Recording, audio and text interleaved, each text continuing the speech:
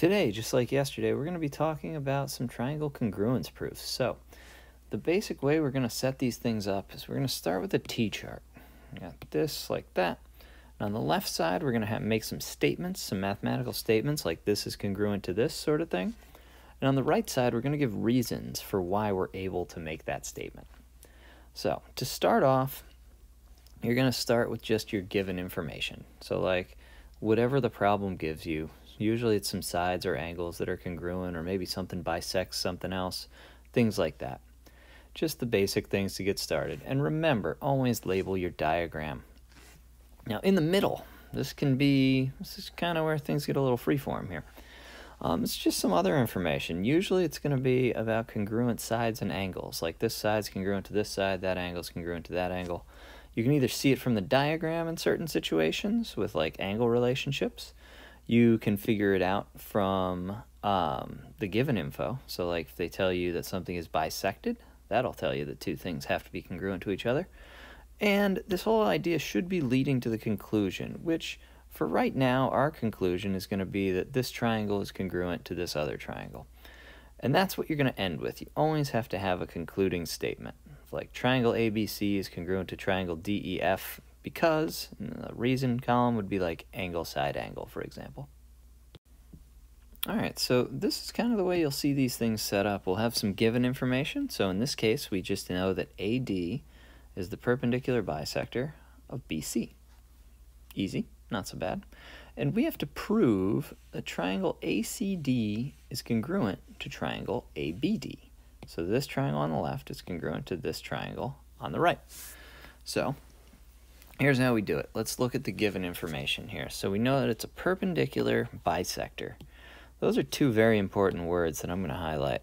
Perpendicular is going to give us something, and bisector is going to give us something else.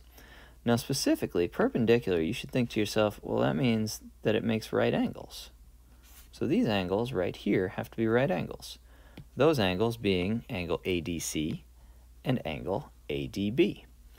So we know these angles have to be congruent because if this is perpendicular, then these two are 90 degrees, and 90-degree angles are always congruent. So let's write that. And I just said that perpendicular lines form congruent right angles. Notice how I wrote it in red to help color code so you can remember that this came from the perpendicular part here. Now, the bisector part. It's a bisector of BC, which means it cuts BC in half, which should then tell you why that CD has to be the same as BD, which is what we have right here. BD is congruent to CD. And the reason is just that AD bisects BC. Cool, easy, simple. Now, this last statement I wrote in here seems a little too obvious to even bother writing down, but it is going to be important because we're looking at, we need this triangle to be the same as this triangle. But guess what? They share a side. This side obviously has to be the same as itself. So we would write that AD is congruent to AD, and usually you label it with an X like that. That shows that, we know that that side's congruent to itself. And the reason for that is called the reflexive property. And the reflexive property just says that a side is congruent to itself or an angle is congruent to itself. So finally, we're ready to finish this proof. We know that this triangle is congruent to this triangle. And the reason for this is either side, side, side, side, angle, side, angle, or angle, angle, side. And if we look at it here, we have a side, and then an angle in between, and then another side. So the reason these two triangles are congruent is side, angle, side. So in this proof, it's pretty similar to the other one. We have a really similar diagram, the triangle with the line going down the middle. And it says that we have AC congruent to BC, so those two sides are congruent, and D is the midpoint of AB. So let's start by writing the given information. So we have AC congruent to BC, which is labeled, and D is the midpoint of AB. Now, if D is the midpoint of AB, well, that obviously means that AD is the same as DB, because D cuts it in half.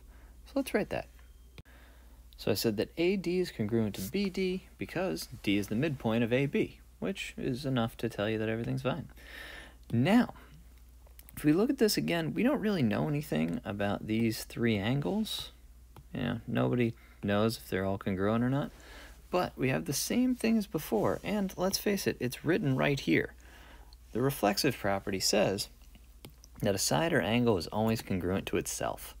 And this triangle here and this triangle here both share the side CD, which means CD is congruent to itself, and we can write CD is congruent to CD by the reflexive property. And then finally, it didn't really tell us what to prove here, but just an assumption that we're going to prove that triangle ADC is congruent to triangle BDC. So let's write that. And the reason for it, if you look at it, is side, side, side. So that's why these two triangles are congruent to one another.